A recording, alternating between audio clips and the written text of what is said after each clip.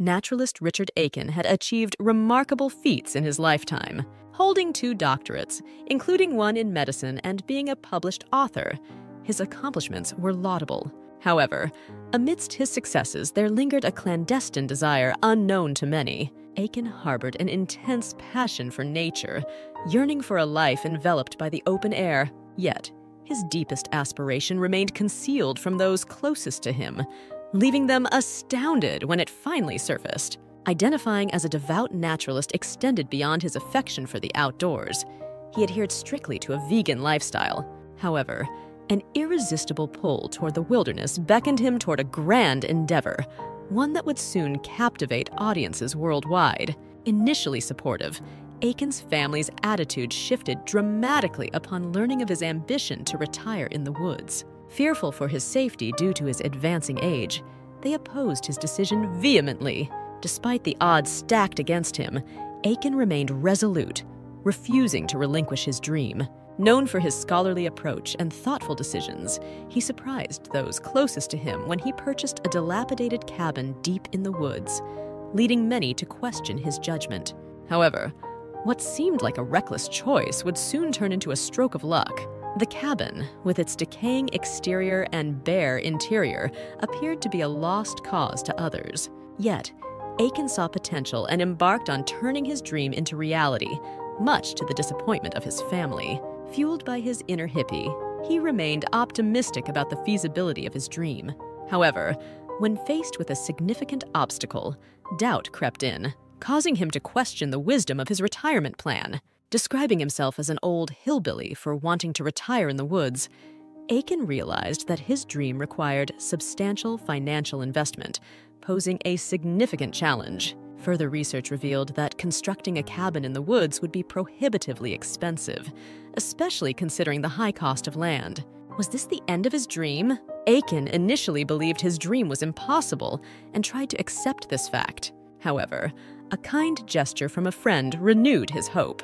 Despite his friend offering him free land in a forest, knowing Aiken's desire to live in the woods, Aiken shocked everyone by declining.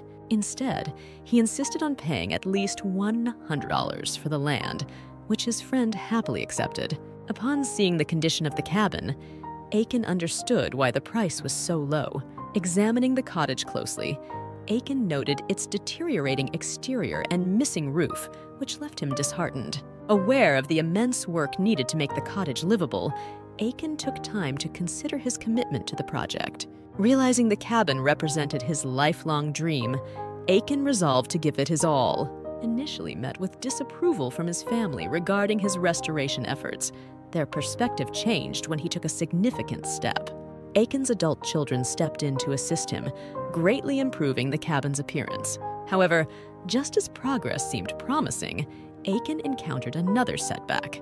While renovating, Aiken discovered the cabin was built over bedrock, requiring a halt to construction until he devised a new design. Employing his intellect, Aiken modified the plans to elevate the cabin above ground level. Despite the setback, progress resumed until a third setback arose, this time stemming from his family. The extended renovation, due to the elevation adjustment, strained familial relations, especially as his children grew weary of weekend assistance. Aiken's wife grew increasingly displeased with the escalating costs of the project. Despite the challenges and strain on his family, the construction finally concluded. It took a decade for Aiken to finish the cabin, but his determination prevailed. Even his initially skeptical family members were impressed by the final result. Yet, the property held an unexpected treasure that enhanced the cabin's allure. Aiken and his children stumbled upon a water table near the wooden cabin. With the aid of bulldozers, they transformed the area into a lake, a valuable addition for all. Recognizing his family's concerns, Aiken opted not to retire in the woods. Instead, he envisioned the cabin as a cherished holiday retreat, bringing joy to the entire family. Documenting the entire renovation process, naturalist Richard Aiken. The response was overwhelmingly positive, with many praising Aiken's ingenuity and dedication. However, what truly mattered to Aiken was the opportunity to share his dream cabin with his loved ones, now a place for relaxation and bonding.